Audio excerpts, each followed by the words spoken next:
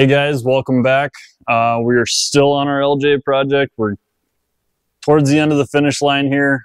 Today we're going to be doing our HD Over the Knuckle Steering kit on it. We've got our JK super heavy duty 1 3/8 solid tie rod, and we've got our Over the Knuckle drag link. This is a Heim joint kit, so everything's out in front of us. We've got the stock JK tie rod in now, just so we were able to bolt stuff together. So we're going to get that out. In our previous video for disassembly for the long arm, we got rid of that super janky TJ LJ stock steering, and then we're going to get rid of this this fabulous steering kit with all that flex in it. This is going to be a beefy upgrade. I'm excited about it. We're going to get some high clearance out of it, and we're going to decide what we're going to do with the steering stabilizer kind of after we get everything installed. So let's get the old tie rod out of there and start assembly on our new stuff. So we're going to assemble our parts on the bench, anti-seize, so we get easy adjustability later in life if need to, or if we got to swap this out with a replacement. Don't want to fight that. All right, so we got our rod ends are all assembled. We got our clamps loosely on there. Make sure you put your clamps on before your ends. Otherwise, you got to take your ends off, put your clamps on, put your ends back on. So we're pre-assembled on the bench here, so we're good to go there.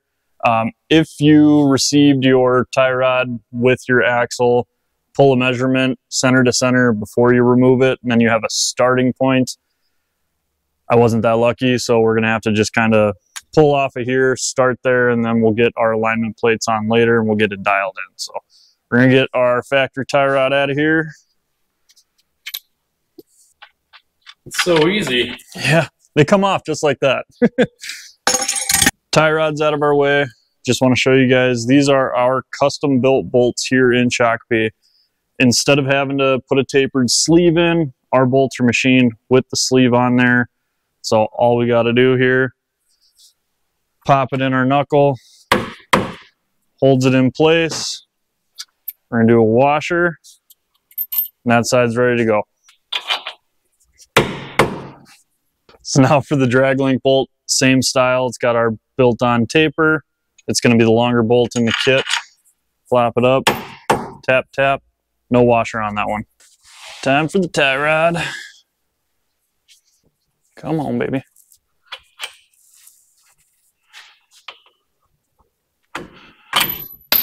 That wasn't supposed to happen. Washer, castle nut. 5/8 bolt, washer, castle nut. So we're going to snug up our clamping hardware on this side just so it's keeping everything kind of oriented before we start doing any actual adjustment. When you're tightening down clamping hardware, you want to go back and forth so that it tightens evenly. So drag link time, we're going to put it on the passenger side first. Misalignment spacer. There's a sleeve that's going to go inside of our Heim joint. Drop that on. Misalignment spacer. Washer. Castle nut. Then we're going to swing on over here. On this side, we have a tapered sleeve. We already have it installed in our pitman arm. It's going to go small side in. You want to unlock your steering wheel so you can move your gearbox as needed. We had to push it over just a hair to clear. Get our bolt dropped in there. We're going to have misalignment spacer. Heim joint. Another misalignment spacer. Washer. Castle nut.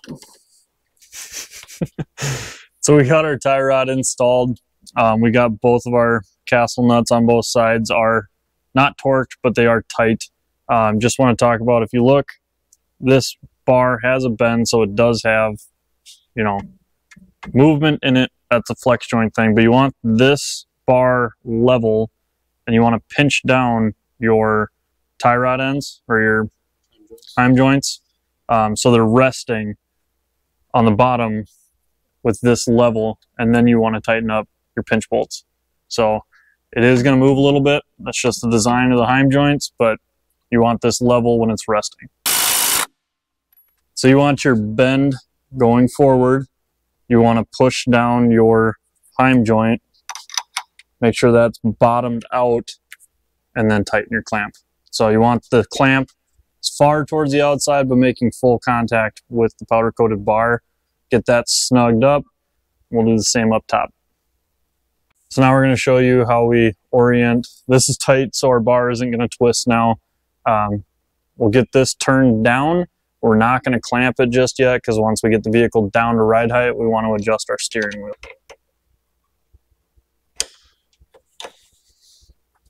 Nice and tight going down. And then you would orient the clamp how you want it. Just pay attention to the track bar. Get that clamped on there. We're going to wait, because we're going to make sure our steering wheel is straight, and you're going to adjust this double adjuster to get your steering wheel right where you want it. And then we'll clamp everything down. So we've got our Iron Rock off-road alignment plates bolted on. Make sure surface is clean. They're snug. They don't have to be cranked on. So this is going to help us get our alignment set. So we are right at 70 1/4 on the front.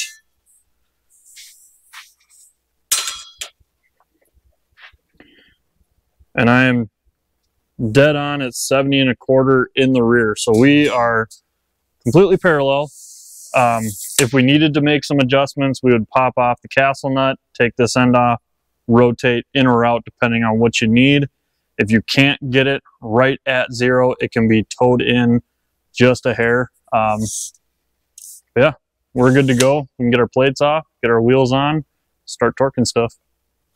So we're going to torque our castle nuts.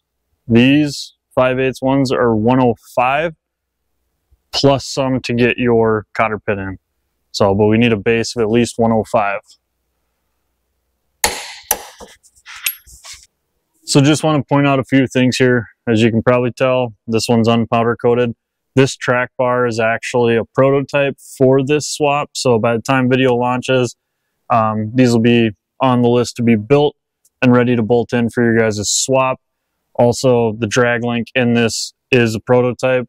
I think we're going to make some minor adjustments to it. Yeah, by the time you guys are ready to order everything, we'll have a full kit. You'll be able to weld on your truss, bolt in these axles. So pretty exciting. We're going to go beat on it here pretty quick, make sure everything's going to clear and work the way we want it to before we make that available, but we're getting close. So we've got the vehicle down on ride height. We got our wheels back on. We have the tires as straight as we can physically see them. And now we're just going to adjust our double adjuster here to get our steering wheel straight. So it'll take a little bit of doing. The correct way to do this is get it as close as you can, go for a drive, see how it's tracking and how your steering wheel is. I'm not going to be able to do that because I'm still waiting on drive shafts, but we're going to get as close as we can for now. You should be able to adjust this by hand. Adjust it, check your steering wheel. Once you get that all set, then we'll get our clamps on.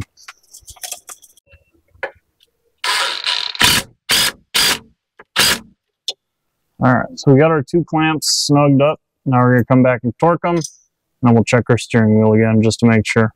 So we got our clamps snugged up right now. We still need to torque them, but make sure you're orienting them and checking afterwards to make sure you've got clearance where you need it. If this passenger side will be at full stuff, make sure your clamp or bolt is not going to be hitting your radiator hose. We're going to have to check that here in just a minute. Yeah, I'm just going to torque these up and start checking stuff. So we finally got our install done. As you can tell, big clearance difference for ground clearance, beefy upgrade compared to that old stock tie rod that you could pretty much fold in half by your hand, felt like. Once you're done with your install, go back, check your torque on your castle nuts, make sure all your cotter pins are in, make sure everything's oriented correctly. Don't forget about your pinch bolts. Make sure they're torqued. Check your clearances with all your clamping hardware. And then the last thing I want to talk about is make sure you pay attention to your back spacing. I'm running some wicked offsets on these just because that's what I've got right now. Eventually, when I go up to a 37, I'm going to have to get some 17s because it's going to actually narrow what I currently have and then this would be an issue for clearance. These wheels will not work with that. So pay attention to that. I'm excited to get this thing out on the trail and actually test it out, but compared to what was in it before, wheeling on that, this is going to be a massive upgrade. So thanks for watching, like and subscribe. We're almost done with this project. Got a few little things left to do, and then we can get it out on the trail.